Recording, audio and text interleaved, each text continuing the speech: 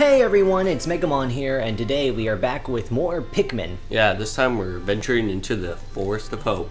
Woo! And there's no reason to go back to the impact site for the second day because there's nothing more we can do there until we get some more content in the Forest of Hope first. You know, strangely enough, in this game, Forest of Hope is probably my favorite area in terms of looks and just overall... Morale. Morale? I don't think that's the correct term. I don't know. It's condensed, but also spread out. Yeah, and it's a good size. So. Yeah, and also there are plenty of ways to use shortcuts. So, alright, so nice. My dolphin has returned to the surface along with the Pikmin's onion. Being alone on the surface of this strange plant makes me somewhat uneasy, so I should call the Pikmin out of their onion. All I need to do is stand in the light beneath the onion and press A. Alright, so see this weird thing? You gotta go underneath it, press A, and I would recommend pointing out all your red Pikmin. Because you're gonna need them all. Oh my god, wait, I can actually start talking about things.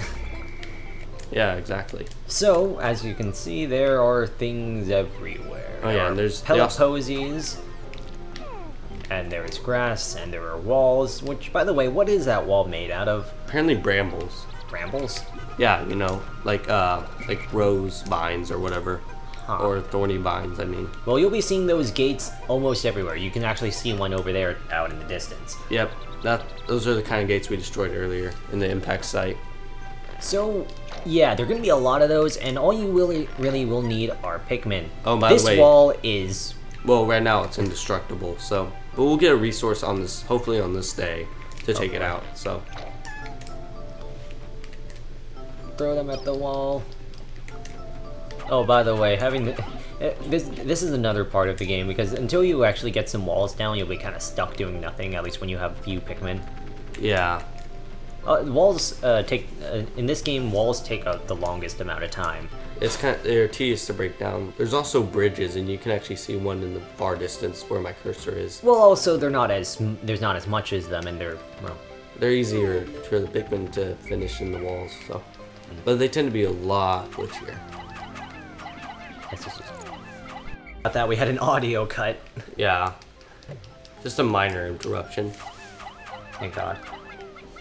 Trust me, the things that I've gone through in recording. Yeah, I shudder to think about it. I have nightmares about it every day. You actually do? No, I don't. That's like the most minimal. A nightmare is something trying to kill me. I don't think this is gonna kill me. Anyways, these things are bulborbs. Yeah, these strange new enemies. I wouldn't recommend finding the big ones yet. They take a lot of Pikmin to defeat. So. Oh wait, no, they're dwarf bulborbs. Sorry about that. Yeah, the small ones I killed are the dwarf kind. And you can kill them in one hit if you land properly. The big ones are called spotty bulborbs. Yeah. You know, it's kind of funny because I used to know all the Pikmin enemies' names, but now I just sort of glaze over. Yeah, same here. I know most of their names, but not all of them. I tend to forget some of them, especially in the sequel to this game. Well, there's so many of them. Yeah, and the names tend to get kind of weird. Oh god. No. By the way, that's nectar. It's a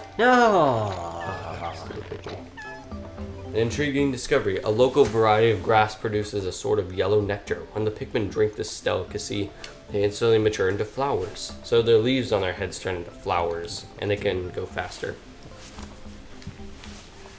Yeah. So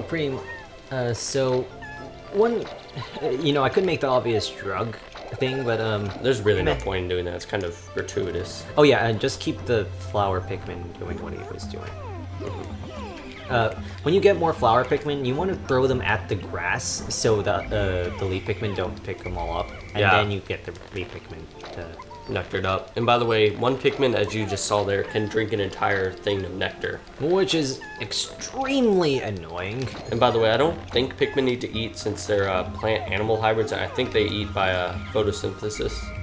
There's also another phase that wasn't mentioned in that little tutorial. They have a bud stage, which is the in-between. So if you leave them in the ground, they'll become buds. Or if they get shaken up or attacked, they will resort to bud mode. Like if the spotty bulborb shake them off, they would have probably resorted to bud. Oh, and by the way, to kill those dwarf bulborbs, I recommend having at least 40 Pikmin. Go up to them like from behind, and then shaking the nunchuck around while swarming, and then oh, it's the external field dynamo. All right, so that's basically his generator, I guess. Yep. But this strategy is called bum rushing.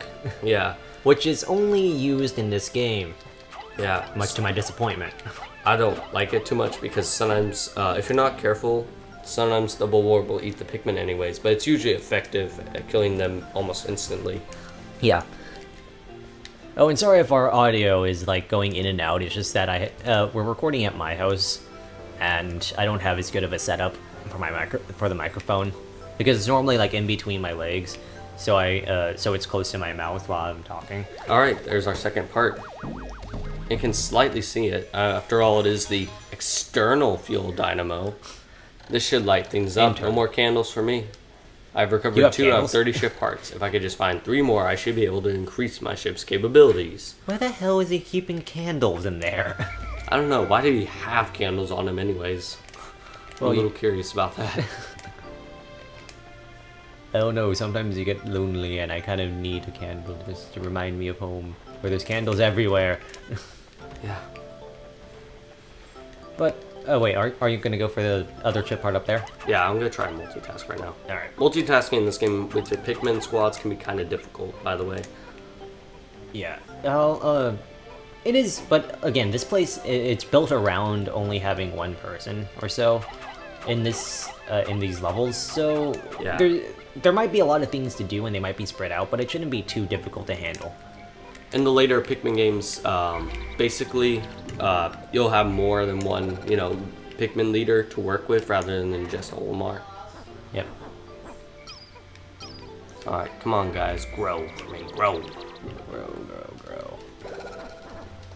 I never liked how the camera kind of tends to zoom in when you start plucking Pikmin. It's just annoying. Pikmin are always staring at you for some reason. Yeah, I think they also walk in unison with you.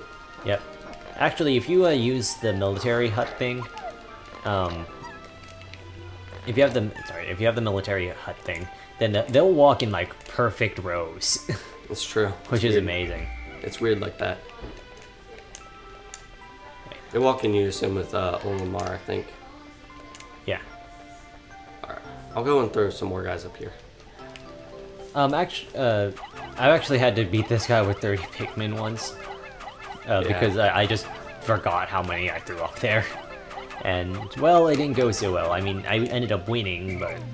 Yeah. I was so scared. I was like, oh god, oh god. I would not recommend resorting to trying to throw Pikmin at Bulborbs. It usually doesn't work, even if you have a lot of, like, red Pikmin. And to be perfectly honest, these are just actually probably the most difficult enemies. Oh, by the way, it's midday, so we only have a few minutes left. I don't know why the day passes so quickly. Yeah, it feels a little disjointed. What the? It's like... No, don't worry. This is not what happened to me in our last take. It glitched out. Run. My Pikmin weren't... Oh, God. Doing it properly.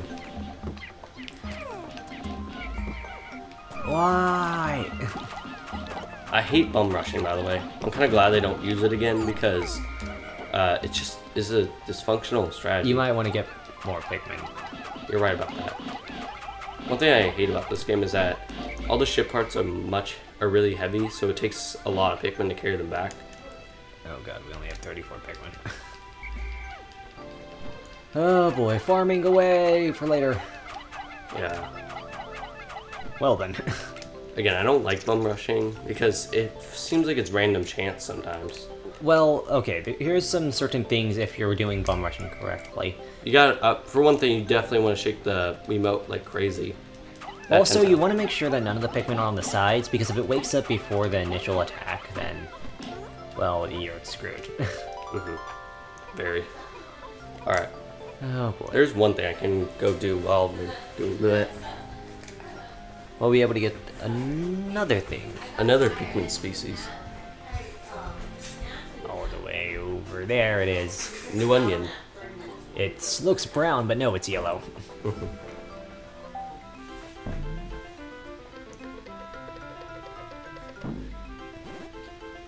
And the background's so pixelated. And thus we have discovered yellow. Well, actually, no, we haven't. Yellow Pikmin. Right, grow. We got and I'm stuff just to waiting for him do. to come out. There we go. Alright, so this Pikmin, unlike the red Pikmin, which have long noses, this guy has no nose and large ears. And he's yellow. The color is different, but it seems to be a Pikmin nonetheless. First glance suggests that this one has what, in some circles, could be considered very large ears. It looks like it may weigh less than the others. In what others might it be different than in what other ways might it be different from the red Pikmin? I must be sure to observe it closely. I can hold a Pikmin for a moment with A, then swap it for another by pressing B. So that now, tactic is actually very useful in this game. Yeah, also, how switching can out he? I've always wondered. I can't tell if the models are skinny or something because I don't think the they don't look lighter at all. They really don't. In fact, the ears make them look heavier. The ears somehow make them more aerodynamic. That makes no sense. It really doesn't. Well, we got 2 parts so far.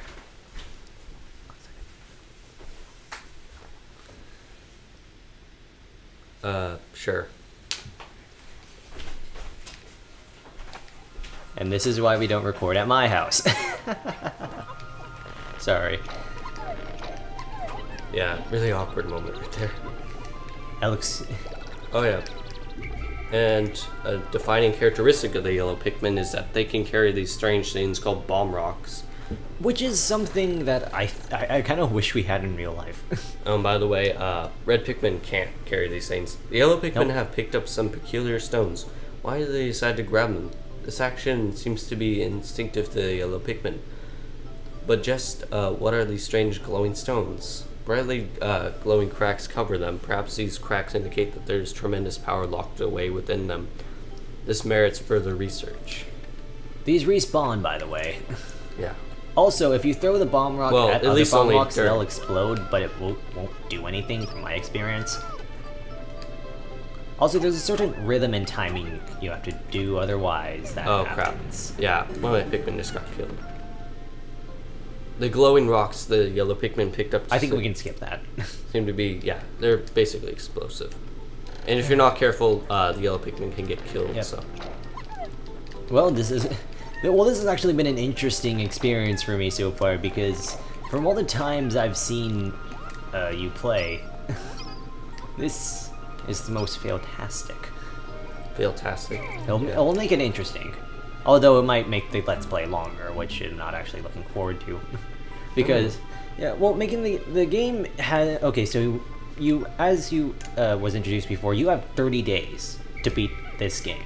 Yeah, but you can get, like, so it's like a part per day, but you can do it quicker than that. So the longer the game is, the more hard drive space it takes up.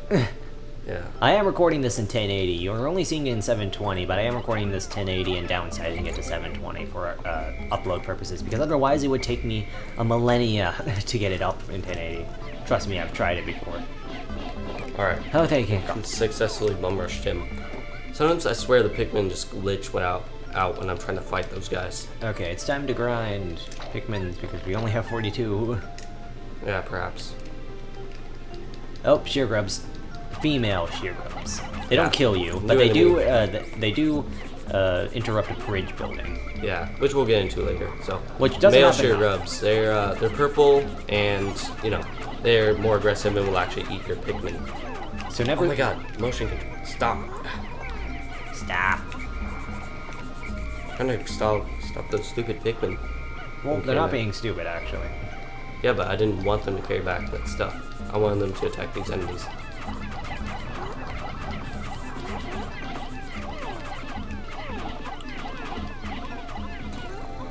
Okay, so now you see another part up there, which I think we need 20, 25, 30? Yeah, 20, I believe. Yeah, 20. You know, that thing doesn't look like it should require 20. It looks like it should require, like, maybe 10. At the most. It can't be that compact. Yeah, I doubt. Now just collect all those guys along the way. Or not. Okay, might as well. They give you 1 Pikmin each, so... Crap. We can grind yellows later. The reds are what we really need right now. Yeah, I know. And 10 for the Bulborb. I'm trying to wait for the yells to get out of the way. I'm gonna start working on the other one. Darn it. Oh boy. Yeah. I don't know. I've been playing a lot of Pikmin 3, and the controls in that game are a lot more intuitive.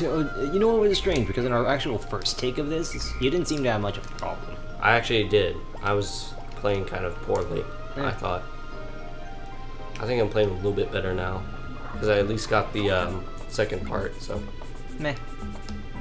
If anything bad happens, I'm hijacking this, by the way. Okay, Mr. Selfish. Alright, so we don't have too much time in the day left. And now there actually is a major threat, because you will lose a lot of Pikmin if you're not careful. Yeah, if the Pikmin are either not with you or not at the base, they'll be left behind at night, and they will be killed by the nocturnal predators. Also, all enemies go away at night after the next day. Yeah, so these corpses won't be here tomorrow. I guess the other end, everyone else just eats them. Probably. Which is kind of disturbing, to be really honest. Yeah. Oh, crap. Oh, at least I got those back in time. Yep. Third part. Alright. Now this is one of the most useful parts because it gives you a map to look at so you can know how to navigate the areas. Whimsical radar. This important part can detect the locations of the other missing parts. The radar will be added to my monitor, which I can press plus to view. Up or down on the D-pad zooms in and out. This will surely help me in my search for the remaining parts. I've now recovered 4 out of 30 parts. If I can just find one more, I should be able to increase my ship's capabilities. Wonderful. And now we got this 10-second time countdown. You might want to... Never mind. Tomorrow all the bomb rocks will respawn. Am I correct? Or do they respawn differently? I forgot. They'll respawn. Don't you worry. 3 of the Pikmin are gonna be gone, I think. Yeah, probably right. Alright, so they're all loading up back into their onions. Well, that was an interesting day. Yeah. Alright, so the yellow Pikmin are gonna return to their onion, and all the red Pikmin have returned. I don't know if those other reds have gotten back yet, though. Nope, I don't think they did. Yeah. Since there was only 3 of them carrying it, and I think one was flower. I couldn't remember. Maybe. Oh well. Oh, only one got left behind. No, not necessarily. Yeah, but I don't know. It represents one getting eaten. It could have been more. Well, I mean, if it was just 3, it would probably show 3. Yep. Okay, 2 days since impact. It appears that many of my ship parts have landed in this region. If I can just recover the parts of my radar, I should be able to use my radar screen. How would that improve my chances? Then I would only have to press... Oh, he's being redundant because he actually collected that part. Yet there appears to be many hostile life forms here. If I am attacked and my spacesuit takes damage, I must return to my ship, stand in front of it, and press A to make suit repairs. So this is for future reference. If an enemy damages Olimar, his health meter will go down a little bit, and you can just restore it by going to the ship. Luckily enough. As I explore, I must pay attention to my suit's damage meter in the bottom left hand corner of the screen. Alright then. Alright, so our red population went up, but went down a little bit, and the yellow one went up, so we lost 31 Pikmin today. Good God. And left 4 behind. Not great, but oh well. Well, we have other days, don't worry. Yeah, we got like 3 parts in that day, so that's pretty good. Alright then, so next time we'll be back in Forest of Hope and hopefully be grinding some more Pikmin, so we'll see you guys next time.